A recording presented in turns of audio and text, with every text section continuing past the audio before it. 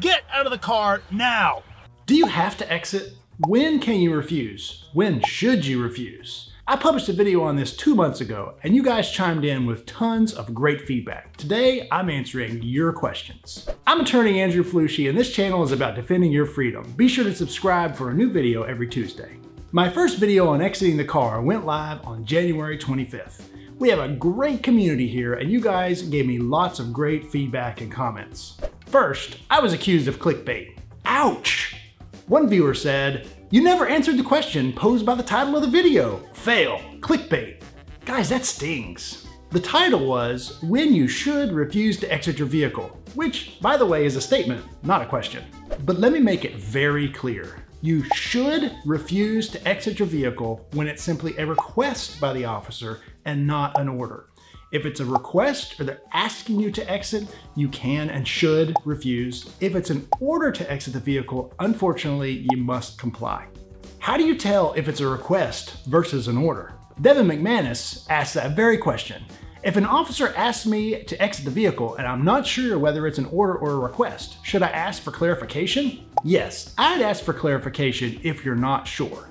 Or you can simply refuse the first time, say no thank you. And if it's an order to exit the vehicle, the officer will almost certainly make it very clear that that was an order to exit and not a request. Carl had this to say, "I watched the whole video and didn't see the part about when you should refuse. When it's just a request, not an order, that doesn't seem very helpful. 2 seconds later, they make it an order. So are there any times when you can refuse an order to exit?" Here's an example from an actual client of mine. The officer pulls her over and asks for her driver's license. License and registration, please. She complies, provides her driver's license. The officer then believes that she may be intoxicated, and he asks, "Would you mind stepping out to do some quick tests for me to make sure you're okay to drive?" The request to exit the car is a compound question, asking her to step out and do field sobriety tests. Field sobriety tests are always optional. The client refuses to step out or to do field sobriety tests. The officer does in fact follow up with an order for her to step out to be placed under arrest for DWI. Now, she does have to comply with that order, and she does in fact get arrested. However, she has protected herself from providing incriminating information that the officer needs to justify that arrest. So yes, in some cases, the simple request to exit the vehicle may escalate 2 seconds later to an order to exit the vehicle. However, by simply asserting your rights and denying that initial request, you may very well be protecting yourself from crucial incriminating evidence that the officer needs to prove his case. Other viewers are concerned with the initial stop itself, like Paul's question. Mims talks about when you are lawfully detained. My question is, what if you don't believe you're lawfully detained? If I'm pulled over and the cop either can't or won't tell me what crime/infraction he or she suspects me of committing, how do I know it's a lawful detainment falling under Mims? This is a great issue to cover. You should not fight on the side of the road with the officer about whether his detention of you is lawful or not. The officer believes that she has detained you lawfully, or else she wouldn't be doing it in the first place, and she wouldn't be proceeding with an investigation. She believes that she had a reasonable suspicion or some reason to believe criminal activity is afoot to detain you. You're not going to change the officer's mind on the side of the road by citing legal arguments that the detention was unlawful to begin with. If the officer gives you an order to exit the vehicle, you should simply comply at this point, and the officer and the prosecutor will have to prove in court that those actions by the officer were justified under the law.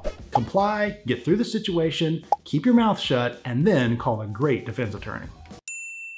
If the officer did not have a valid reason to detain you in the first place, the entire rest of the interaction should be suppressed as a violation of your Fourth Amendment rights. You should walk away free from any charges that followed after that illegal detention. However, the time to argue about that is in court and not on the side of the road. Another viewer, Floyd, wonders about eating Taco Bell. I think you missed the entire point of your video in the Supreme Court ruling Pennsylvania v. Mims. The police can order you out of your car during a traffic stop. But what if it is not a traffic stop? You are sitting in your car parked in front of your home or a friend's home. If you are parked on private property, like the parking lot at Taco Bell, eating your tacos you just bought there, and the inside dining area is closed. This issue goes back to the same thing that Paul brought up. The officer must have a lawful detention in the first place in order to order you around and order you to exit the vehicle. If you're parked in a parking lot at the Taco Bell eating your Burrito Supreme and there's no evidence you've done anything illegal and the officer has no reason to believe you've done anything illegal, then she should not have any reason to lawfully detain you. The MIMS issue, where the officer can order you out of the car, should not come into play. However, the Taco Bell parking lot is not the time where you argue about that. What often happens in parking lots, like Floyd mentions, is what we would call a consensual encounter. The officer walks up to you while you're parked, so they haven't used their blue lights or sirens to get you to stop, and they simply ask you some questions, or they ask you to step out of the vehicle. That is what's known as a consensual encounter. If they haven't used their show of police authority to actually detain you in some way, you are free to leave. Now, if you don't ask them, am I free to leave? They're not going to tell you, hey, you can leave, but do you mind me asking you some questions? They're just going to start asking you questions. And the law says that's a consensual encounter unless they've used a show of police force to make you believe you're not free to leave. An officer might simply walk up to your car in the Taco Bell parking lot and ask you to exit the car to talk to them. That is simply a request that you should refuse. Truth Warrior says that MIMS case doesn't apply if the one in the car shows no threat. Unfortunately, Truth Warriors, that's not true. MIMS does not require that the police or the prosecutor show that the person they're ordering out of the car actually poses any threat to anyone. Under MIMS, the officer can order you out of the car simply because you might pose a threat without any showing of why they believe that. The police in the United States could have made Mother Teresa exit her car. Folks also wondered about protecting their vehicles when asked to step out of them. Jim asks, if I'm obeying an order to exit my car, can the police prevent me from rolling up the window and locking the door? Jeff asks a similar question. When you're ordered out of the vehicle, are you allowed to lock your doors? Can the police order you out and keep your door open? You can roll up your windows and lock your doors. I see no legal problem with that. But what is it going to accomplish? If the police decide that they have probable cause to search your vehicle, under the vehicle exception to the warrant requirement, they can search that vehicle. They can detain you, take your keys, unlock your car, and search it. If the police decide that they have probable cause to arrest you, or there's an outstanding warrant for your arrest, they can search the area in the car that you could have accessed from the area where you were seated, which basically is the whole car. Maybe rolling up the windows makes sense, so it's not incredibly easy for the police to smell whatever may be still in the car. In areas where marijuana is still illegal, this could make sense. However, if you've gotten to the point where you've spoken with the officer at your window and he's ordering you to exit the car and you're complying with that, if there's marijuana in the vehicle or you've smoked marijuana recently, the officer has likely already smelled the smell of marijuana. Locking your doors and rolling up your windows seems like one of those moves that's trying to protect your rights, but I'm really not sure it gets you anywhere. And I believe that it would more likely simply irritate the officers at this stage of the investigation. On a related note, Prickly Pear asks, usually on a standard traffic stop, the driver may advise the officer they don't consent to search or seizures. However, once you open your door, just like at home, doesn't that provide the gateway for officers to search your vehicle without a warrant? No. Simply leaving your door open does not equal consent for the officer to search what's inside. That applies to your house and your car. In order to search your car, the officers in general would need probable cause to believe that contraband is inside. Simply opening the door does not give your consent for the police to search, whether it's your house, your car, or your barn.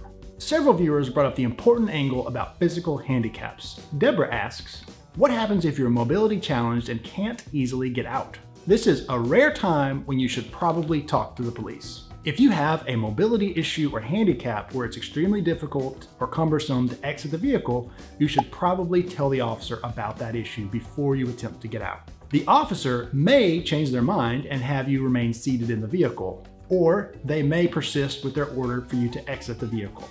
Bond, James Bond, asks, what if you had a lower extremity injury and you use a cane? The cane is required to help you, but it could be a weapon. What then?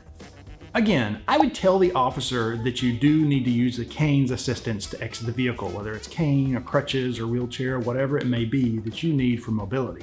The officer will likely either say disregard the order to exit the vehicle or say that's no problem. And as shocking as it may be to some viewers, I've even seen officers offer to assist a person exiting their vehicle and assist with getting out their wheelchair or crutches or cane. He has some constructive feedback. This dweeb will get you a space in a jail cell. Do what cops say, it is better in the long run.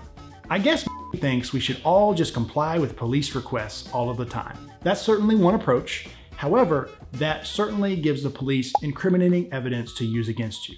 I know many officers, and I talk to them about these things, and they frankly will tell you, if you ask them, that they rely on you cooperating and incriminating yourself in many of their investigations. That approach makes it ridiculously hard for us defense attorneys to actually help you, and if the defense attorney can't help you, you likely will land in a jail cell.